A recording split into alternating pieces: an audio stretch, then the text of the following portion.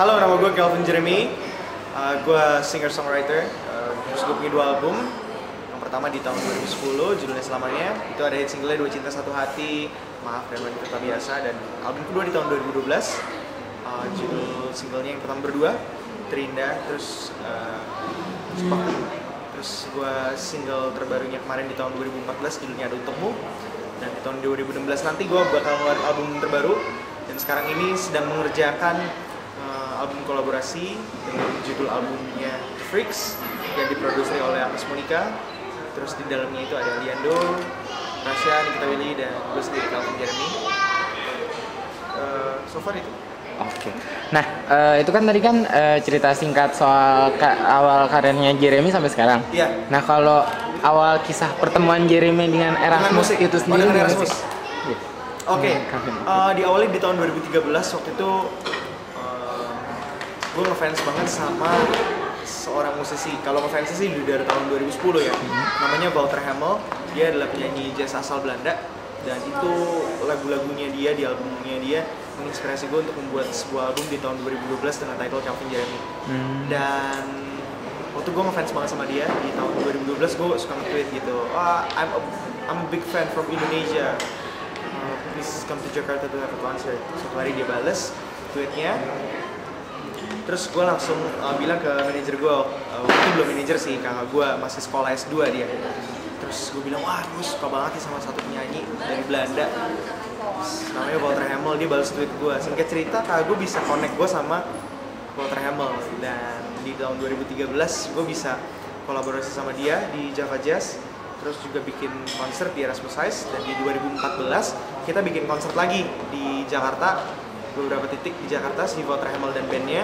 Terus salah satunya di Erasmus Size. Dan muncullah ide gimana ya kalau misalnya Calvin Jeremy kayak seru membuat satu video klip dengan nuansa Belanda, karena secara sudut pandang historis juga Calvin Jeremy memiliki kedekatan, Indonesia memiliki kedekatan dengan Belanda gitu. Dan Calvin Jeremy menjadi satu project melalui video klip Ada Untukmu. Oh, oke. Nah, kalau untuk proses pembuatan video klip itu sendiri waktu di Belanda, ada nggak sih kendala-kendala yang ditemui gitu? Kendala ya, kendalanya banyak.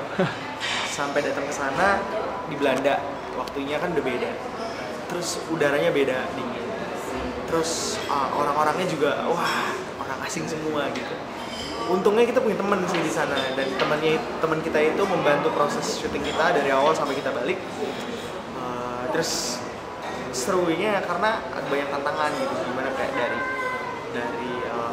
berkendaranya, terus gimana kita bisa manage makannya di mana, karena taunya cuma fast food aja. Terus gimana caranya bisa bikin video klip tapi di negeri orang, takutnya kita salah-salah dimarahin atau gimana. Terus kita harus kerja dari pagi sampai tengah malam gitu karena ngejar lokasi yang berbeda-beda kan. Kita harus cover 5 kota paling enggak. Jadi dalam 4 menit video klip harus ada 5 kota di Belanda yang jaraknya jauh-jauh. Kita harus travel dari sana ke sini, capek segala macam. Tapi ya semua itu dijalani dengan senang. Oh, oke deh.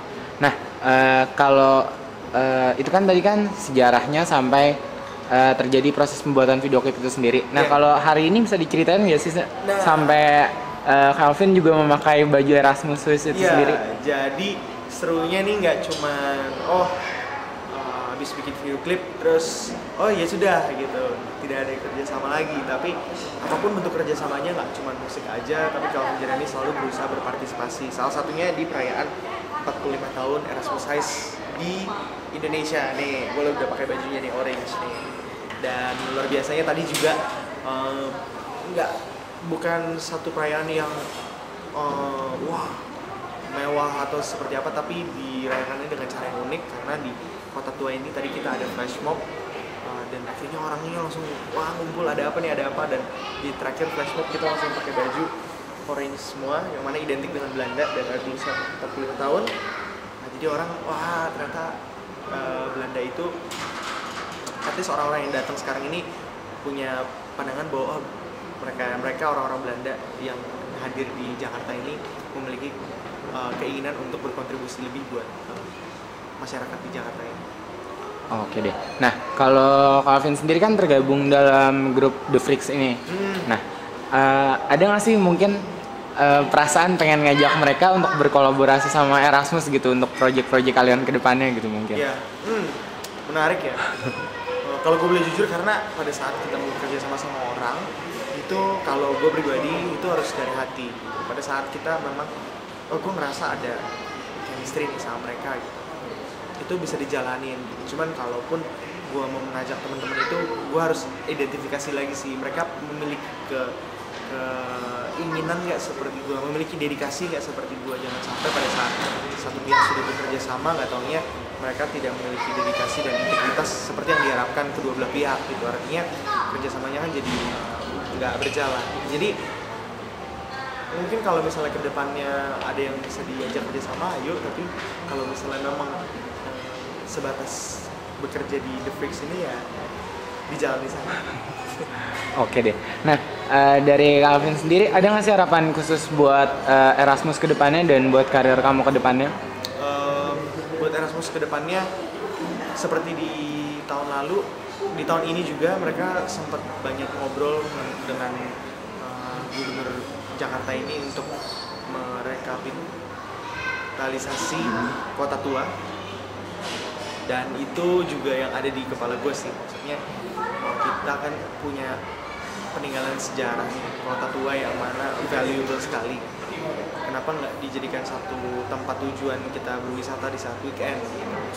Nah, mereka punya misi untuk memperbaharui ya kota tua ini untuk menjadi lebih modern dan menjadi objek wisata yang utama lah, nggak cuma shopping atau mall aja gitu. Dan harapannya sih itu bisa terrealisasi, karena dari situ kita bisa melihat kepedulian Erasmus Heights untuk berkontribusi buat kota Jakarta ini. Bagaimana mereka juga pastinya nanti akan berkontribusi juga mengatasi kemacetan, terus juga mencegah banjir di Jakarta, karena melihat kota Jakarta ini yang semakin lama semakin rendah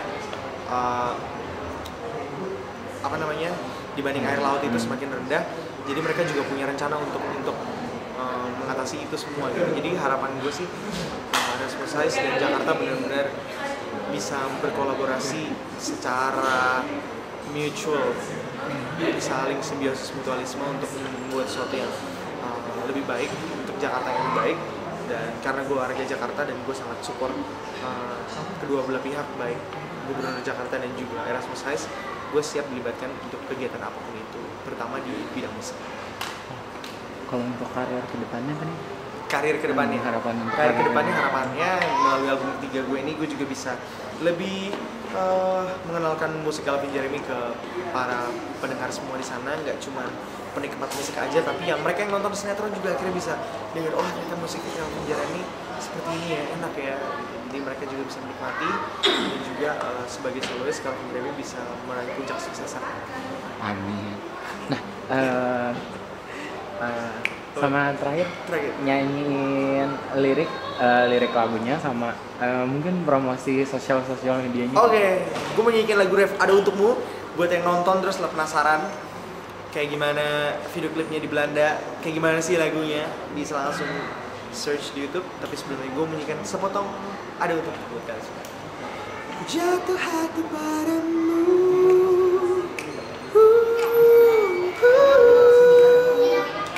hanya padamu,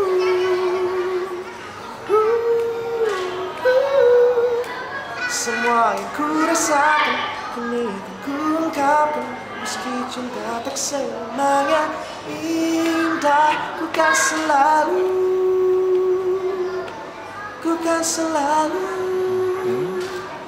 ada untukmu.